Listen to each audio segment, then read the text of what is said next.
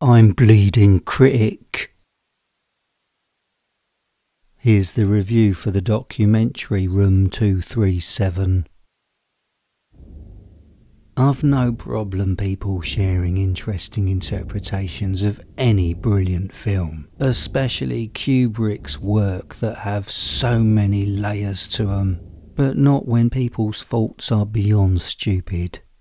The contributors, who you don't see by the way, which is a really silly decision being that this is a documentary, tell me that they're experts of their particular field who can read into scenes in a way no one else can, which is very patronising. However, the first couple of observations are interesting. And then I'm listening to an idiot who believes during the opening credits to The Shining, Stanley Kubrick's face can be seen in the clouds. Another individual believes a few suitcases in the Overlook Hotel's lobby in the background refers to the Holocaust. It's just a pile of suitcases. And remember that scene when Danny is talking to his imaginary friend Tony in his home bathroom? Another contributor noticed the sticker on the door of Dopey from Snow White and the Seven Dwarfs. In another shot the sticker is gone, so this guy reckons it represents that Danny isn't dopey anymore. An early fade between two shots is overanalyzed, suggesting the janitor is a giant. It's just a fade, that's it.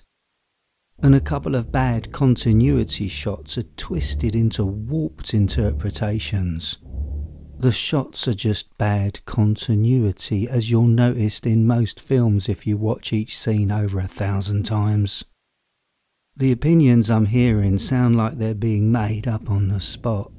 One man silences his child in the background. Why keep that in the edit? Another bloke talks about Kubrick's film Barry Lyndon being a boring film to him, so he believes Kubrick was bored and that's the reason why Kubrick made The Shining. This man has never met Kubrick, yet he knows why Kubrick made The Shining. What special powers this individual has. Unfortunately, stupidity ramps up to another level when some moron is convinced. When Jack Torrance shakes Stuart Ullman's hand in that interview scene, Ullman has a hard-on because his crutch lines up with the paper tray on his desk. The background music used is terrible, the footage used and editing is so bad. The audio is unedited, everything is overanalyzed, everything's overcomplicated. Not everything in a movie has a hidden meaning behind it. Sometimes you gotta take it for what you see on screen and nothing more. Room 237 is a joke and I ain't laughing. It's the worst documentary I've ever witnessed, and I could not watch more than 34 minutes of this shit.